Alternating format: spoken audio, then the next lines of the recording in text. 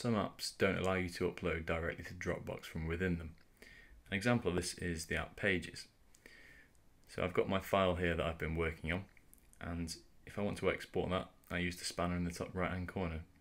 If I select Share and Print, these are the only options available to me. So there's no way of uploading directly to Dropbox. Except for the fact that there is. I can use this thing called SendToDropbox to do it for me. So we're going to have a look at setting that up. So open Safari, I'm going to search for SendToDropbox.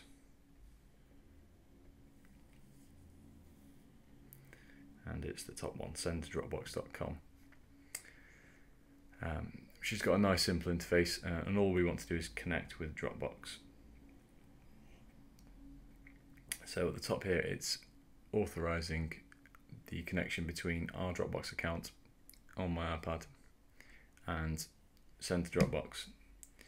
So as soon as this comes up, I'll select allow, and then the two will be connected together. As soon as it's done that, it tells me I've got an email address here that if I email any attachments to this address, then they will automatically be added to my Dropbox. So if I now go back out of that, as long as I've made a note of that, copied it into somewhere, if I go back out and I go into Pages again,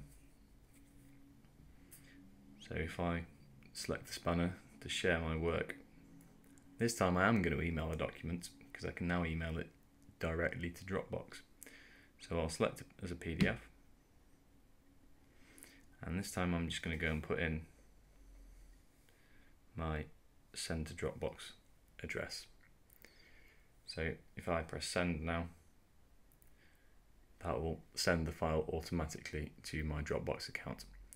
This is a particularly nice solution for students looking to send their work back to the teacher, and it avoids the situation in Dropbox where students can see each other's work, because this way we just send via email back to the teacher and only the teacher can see those files.